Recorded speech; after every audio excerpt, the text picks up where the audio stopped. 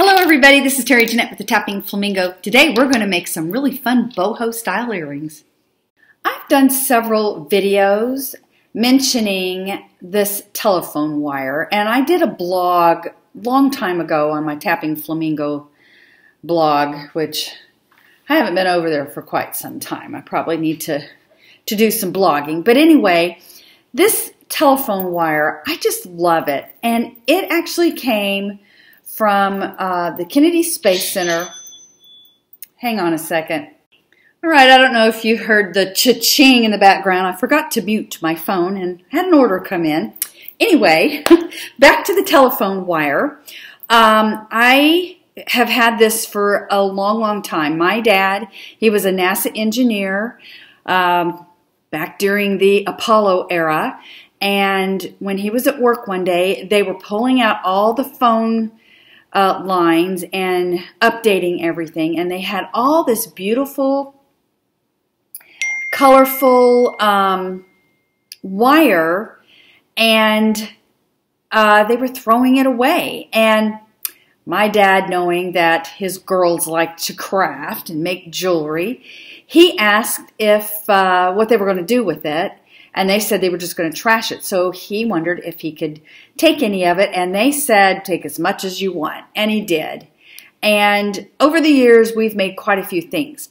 Last decade, anyway, the last long time, I really haven't done anything with it. But the other day, I was going through some of my stuff, and I thought, you know, it's so pretty. I need to do something with it.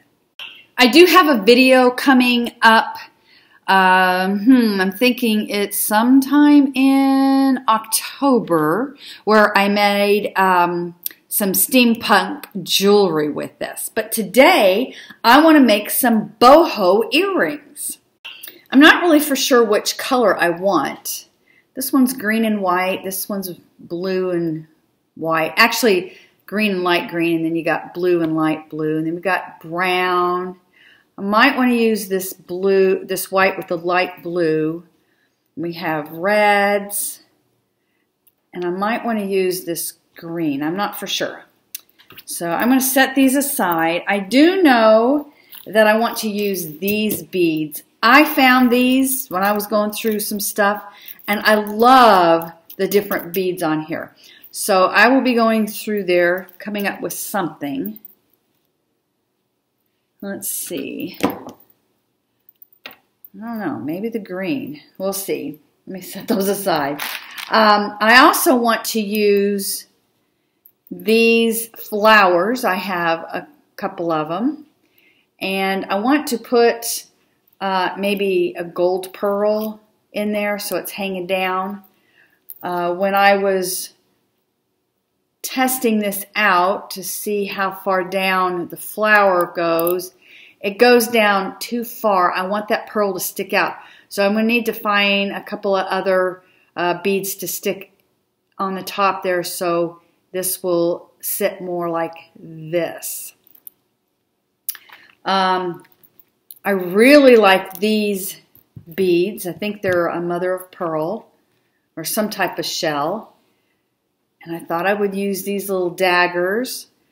I do have some paper beads I'm thinking about putting in with that. And since we've got the flower theme going, I might use these. I do want to use on the top of this flower a bead cap on top of there.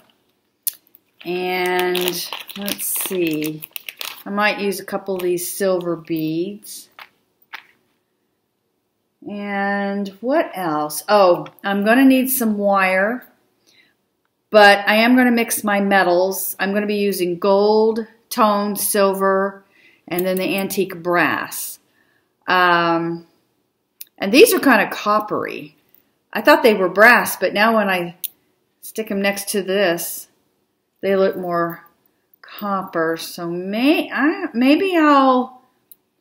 might use copper instead. Let me see if I have any copper wire. So I do have some copper wire. It's kind of shiny, but it will darken a little bit as time goes on, and I want that to happen. I know you can actually do a process to darken it, but I don't know. Well, but then again, these are brass. I don't know. I'm going to have to think about what metals I'm going to use here, but silver will be for sure because I'm going to use these silver headbands. Anyway, let me take all this apart and start designing to try to figure out what I'm going to do. So I decided I was going to use the white with the blue little stripes on it. And I want this to be very, very boho. So I'm going to do a very messy wrap on this. And I'm going to start out, and this is kind of how my sisters and I used to do some stuff all the time. But I'm just going to wrap this around where it's just all over the place. Not tight, kind of loose.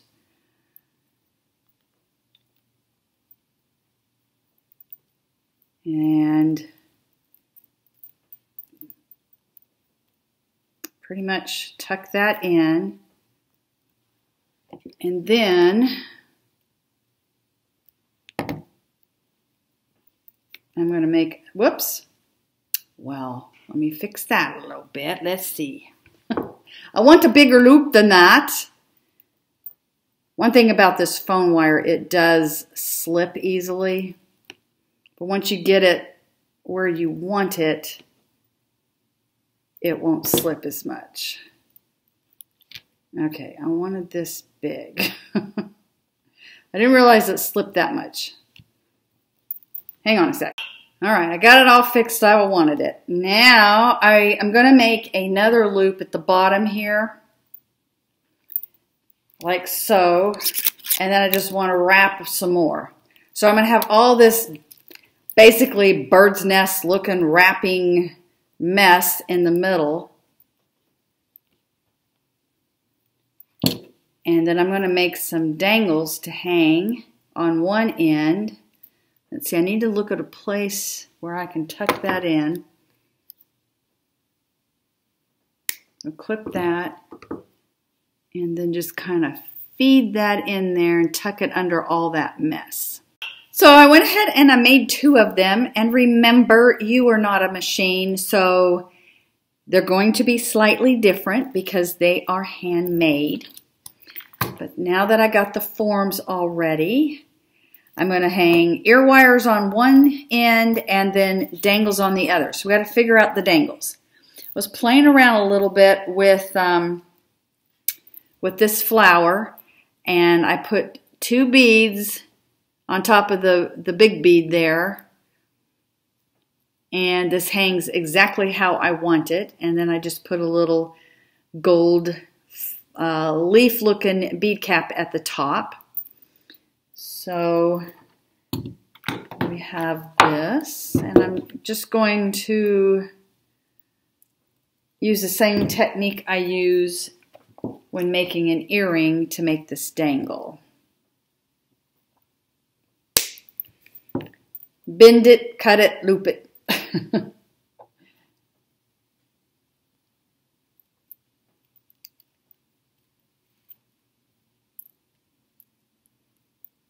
Let's see. You just roll it like that to do your loop, and so we have that much done. And I want to hang this at the bottom of something. So now I've got to figure out what type of wire I want to use.